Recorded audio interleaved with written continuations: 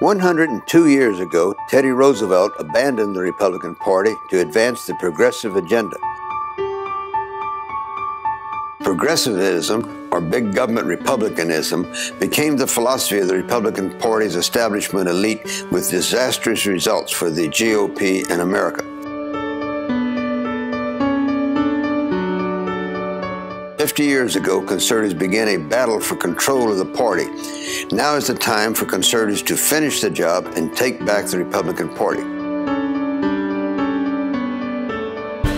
By better than 2-to-1, the American people now identify themselves as conservatives. Despite the scandals surrounding the White House, the outrageous failure of Obamacare, and the lack of leadership from Congress, the Republican Party has failed to win key elections because it has failed to deliver on its promises to roll back the tide of big government.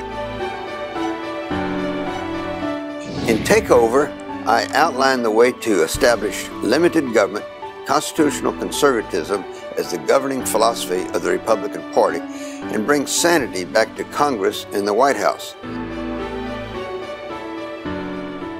I detail the storied history of the battle for the soul of the Republican Party, and I offer practical advice and outline the steps necessary for conservatives to win the Civil War in the GOP and govern America by 2017.